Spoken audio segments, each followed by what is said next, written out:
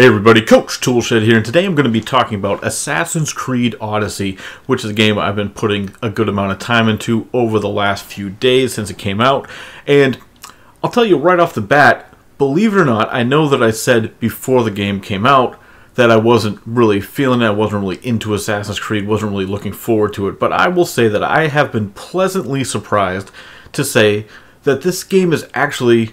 it's not bad. It's a pretty good time that I'm having playing this game. There's a lot of good stuff in here. Now, obviously, it has some drawbacks. First and foremost, I mean, if you don't like Assassin's Creed games to start with, if you didn't like Assassin's Creed Origins last year, you're probably not going to enjoy this game. So, take that as you will. But I think if you did maybe enjoy Assassin's Creed Origins, or maybe you like the Assassin's Creed series in general, there is a lot to like here. And I know there's a lot of people saying, well, why do they even call it Assassin's Creed at all? There's not really, it has nothing to do with Assassins. And I've been thinking about this.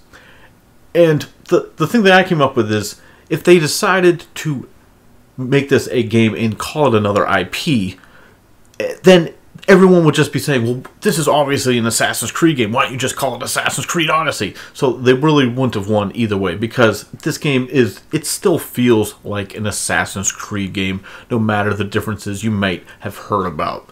But it's not really the game I want to talk about so much. I am enjoying it, but that's not really what I want to talk about today necessarily.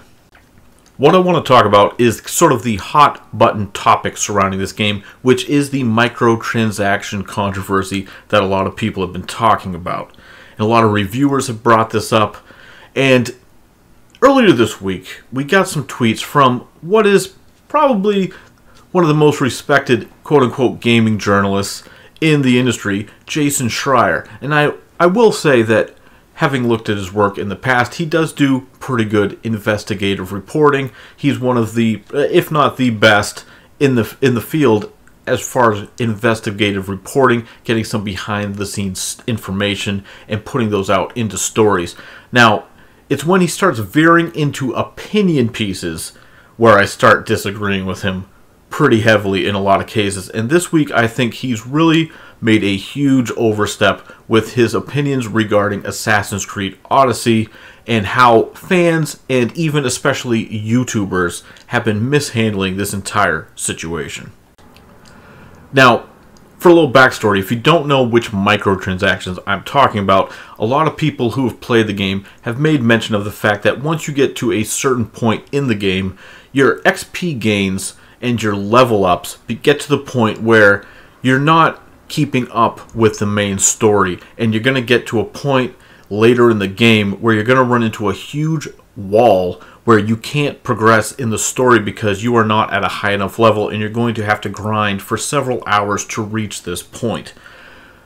So what Ubisoft, in their infinite wisdom, has done is allowed you to pay them an extra $10 in order to get a permanent increase to your XP gains. You get a permanent 50% XP gain if you give them just a low price of $10 extra for the cost of the game.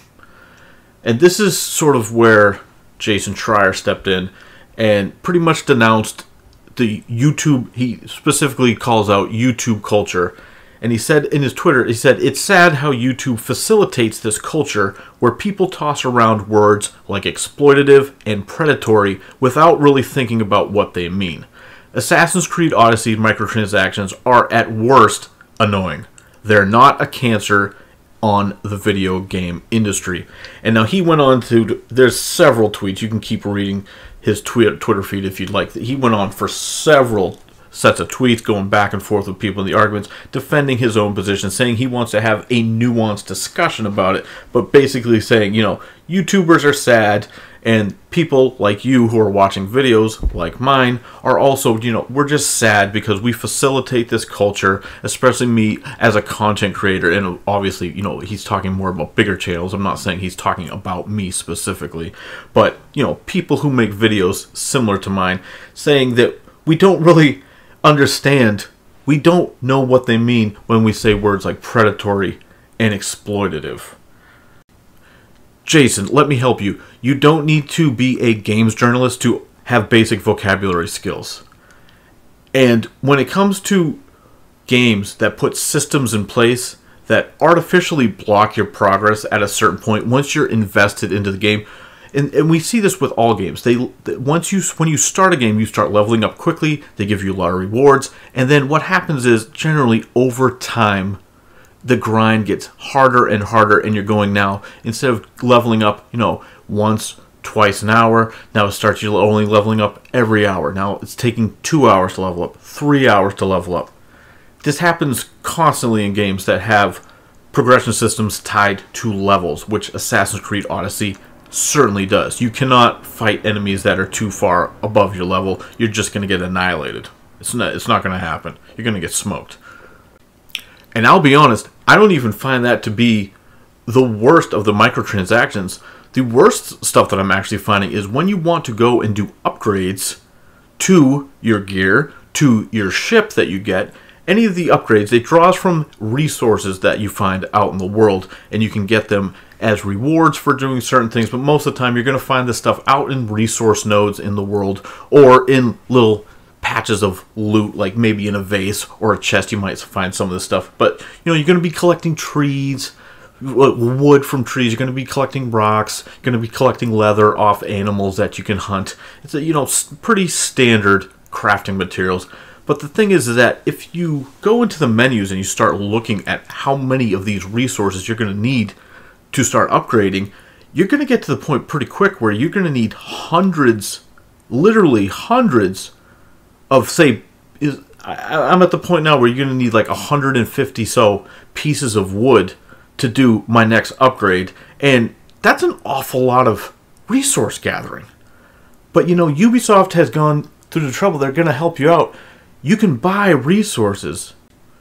That's right, you can get packs of stuff with, say, 3,000 pieces of wood and, X amount of stone. And, for the low cost of, $20 extra, you can buy these resource packs so you can upgrade. And now, once again, you don't have to buy this stuff. But it's certainly being put in your place. When I've been playing this game for, say, 10 straight hours, and I'm looking to do an upgrade on something, and I somehow still don't have enough wood to do the next level upgrade after several hours of playing, and I'm someone who goes around and grabs any resource node I can find. I will grab anything I see laying around as I go. I'm not someone who's just going to fly through everything. I'm going to try to grab everything I can see as I'm going through areas. So I'm not someone who's not collecting this stuff as I go. And when I look at them to be like, wow, I still need 100 more pieces of wood to do this upgrade. Well, I'm sorry, how is that not pushing me towards doing these microtransactions if I want to upgrade my stuff? Now, once again, you don't necessarily have to. You can just take it as it comes to you. You could do that. You could. But it's clearly pushing you in the direction of trying to force you into buying these microtransactions. Is trying to at least have you start questioning, maybe I should buy some of these microtransactions. And just as a little push, once I got about, I don't know, say 10 hours into the game, they gave me 200 of these credits, which is basically $2 worth of credits, that I can buy like a little beginner starter pack worth of resources with like 150 pieces of wood and some other various stuff. Which is, there you go. It's basically like a drug dealer trying to hook you on their product. Like, hey, here's a little bit. You can buy a little bit right here. But don't worry about these other microtransactions over here. We'll get to those later.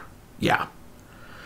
So to say that those aren't exploitative and they're just merely annoying, no, actually it is exploitative. Now, is it as bad as the random loot boxes where you keep pulling the lever and it's like, what am I going to get this time? No, obviously not. There are gradations to this, clearly. But for him to come out and say that this is not an exploitative form of microtransactions is hogwash. It's ridiculous.